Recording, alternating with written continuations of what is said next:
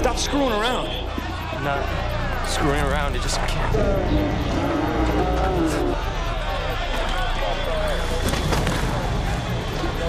I can't stand up.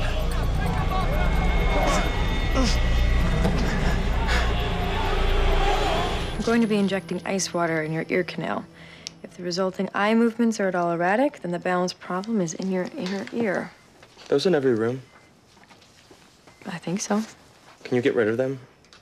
Preferably from every room? They use over 30 pesticides to grow commercial flowers. You'd think the medical industry would be a lot more... Concerned with medicine? Let's fix your body, then you can go back to fixing the earth. This is gonna get a little uncomfortable. I just spent 14 hours chained to a tire. Most doctors would recommend... And our planet's headed for destruction. Coastlines underwater, 1 million species extinct. Whoa.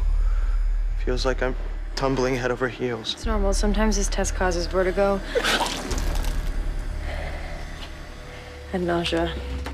Tests made the patient lose his lunch, but his calorics are normal, his inner ear is fine, and he still can't balance himself. How many normal test results do we need to know the patient's a granola-filled phony? He's not lying about his symptoms. And you know this because... She changed her shoes. If he was faking, he'd have vomited on the other side of the bed. Sparring with the police and chaining yourself up for days can cause stress. Stress screws with the heart and arteries. Carotid atherosclerosis could cause a loss of balance. Wouldn't show up on CT or MRI. Could also be our only warning before a massive stroke. Do a Holter and a carotid Doppler. See if his heart skips for more than the spotted owl. Sorry if this is screwing up the test. Been hiccuping a lot lately, but not as bad as this. How much is a lot and how long is lately? It's been on and off for about a week. Maybe a few hours a day. Did you tell the doctors in Philly about it? They didn't seem to think it was any big deal. Patient is on a jihad against commercial flowers. He's picketed several nurseries. Organophosphate poisoning can cause both hiccups and... No GI problems, no hypersalivation. It's possible it's not connected to a protest. MS wouldn't show on the CT, and his name's Swenson. Scandinavians have an increased susceptibility to MS. Better theory than he's faking it. The clogs have it. Do a lumbar puncture to confirm MS. I'm Doug Swenson's wife. His history said the environmental kamikaze was single. He probably didn't want me to worry. He told me he was in jail with some of the other protesters. Yeah, no worries there. He's in jail a lot. Not so often in the hospital. I searched his email and I found the referral to you yesterday. You must really love your husband. And travel by rickshaw. It only took you 18 hours to get here. Who eats kale? It's so bland it doesn't even taste like kale. I had to find somebody to take care of our 4-year-old son. Doug's all right, isn't he? I have no idea. I know he's an idiot. And now I've learned that he's a liar. When are you gonna stop this? How can you ask me to stop? You're in a hospital. You have a son. The steroids ought to get him breathing normally again. But autoimmune diseases are serious. Might not be a bad idea to take some time at home, rest up. I can't just quit. Do you hate us that much? I love you, and I love our son. But why should he matter more than everyone else's? He does. Why? Because he's biologically connected to me? There's no rational reason. He's our son. And he's gonna need to drink clean water and breathe clean air. I'm doing this for him, too.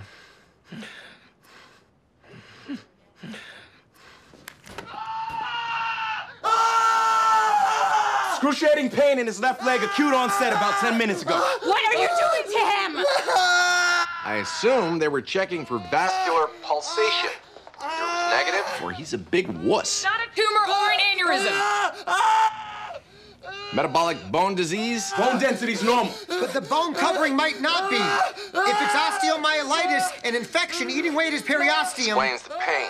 Odds are it's a subclinical infection that we made worse with the steroids we gave him. Start him on IV antibiotics, x-ray his legs to confirm osteomyelitis. Cameron's already done a full set of lower body x-rays. The infection obviously flared. Do him again. His femur's fractured. That's impossible. It's the hardest bone in the body. And he broke it lying in bed. How can you have a broken femur without so much as a bruise? Whatever broke it had to do it from within. Osteogenesis imperfecta? Brittle bones wouldn't cause hiccups, plus we'd have seen abnormal coloring in the sclerae. Which leaves cancer. When does bone cancer cause hiccups? Which means it's not bone cancer. Or it's not cancer. House is right.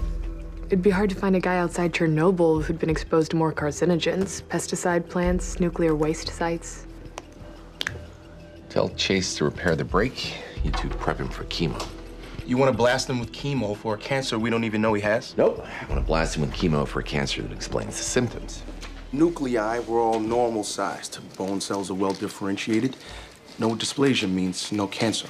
That's good, isn't it? We hope so. Although it also means we still have no idea what caused the break. How's it feel? It hurts. Is it supposed to look like that? No, but it's probably just residual bleeding from the surgery. We should be able to.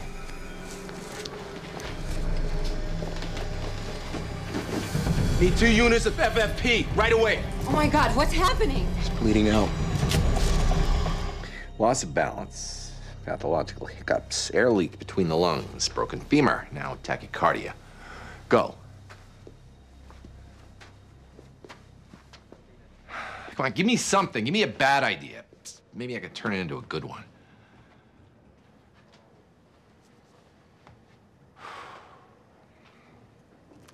Fine. Open him up, put in a defibrillator. It's permanent and risky. We don't even know what, if anything, is wrong with his heart. Redo all the tests. In the meantime, open him up, put in a defibrillator. So he can live long enough for you to finish the tests. Hi. Got a few questions. We're about to start doing... Hopefully pointless medical procedure. Your life and my mojo hang in the balance. Pesticides are evil, which means the commercial flowers are doused in evil. But plant life is nature's answer to evil. So you have a garden. No, we live in an apartment. A window box, then. No. Potted plants. Nothing. The commercial growers are... Yeah, they're evil. Yeah, got it. House, I really don't think we have time for this. Your marriage sucks. Thank you. All marriages suck. Your marriage sucks. No. I love her. He loves a tree in Oregon more than he loves you. But he can't have sex with it. Unless it's that slutty oak outside Portland. You want to get to your point? She's had enough. She's gonna leave. Maybe she's just not putting out. Whatever. You gotta make it right. Right away. You gotta compromise that precious flower principle. Never. Once.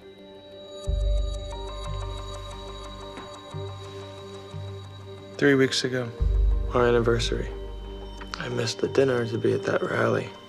You planned it for months. You were mad. Really mad. I bought you flowers. I brought them home, and you were gone. So was your suitcase. I tossed them and bought you the earrings. Roses? Yes. You have sporotrichosis.